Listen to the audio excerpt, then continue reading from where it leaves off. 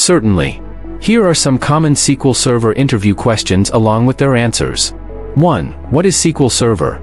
SQL Server is a relational database management system, RDBMS, developed by Microsoft.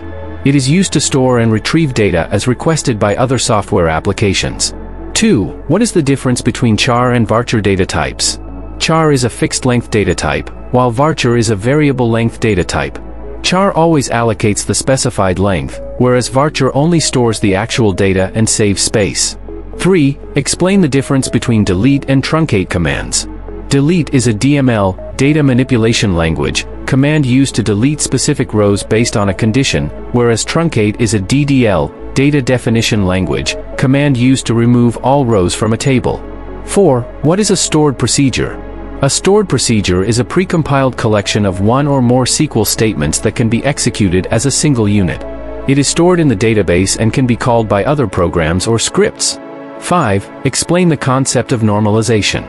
Normalization is the process of organizing data in a database to reduce redundancy and improve data integrity. It involves dividing large tables into smaller tables and defining relationships between them. 6. What is an index? An index is a database object that improves the speed of data retrieval operations on a database table. It is created on one or more columns of a table to provide faster access to the rows. 7. Describe the ACID properties of a transaction. ACID stands for atomicity, consistency, isolation, and durability. Atomicity ensures that a transaction is treated as a single, indivisible unit.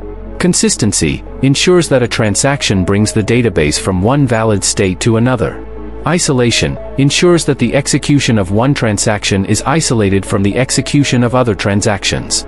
Durability ensures that once a transaction is committed, its changes are permanent. 8. What is a foreign key? A foreign key is a field in a database table that is used to establish a link between two tables. It refers to the primary key of another table, thus creating a relationship between the two tables. 9. Explain the difference between union and union all. Union is used to combine the result sets of two or more select statements and removes duplicate rows, whereas union all also combines result sets but includes all rows, including duplicates. 10. How can you optimize a SQL query?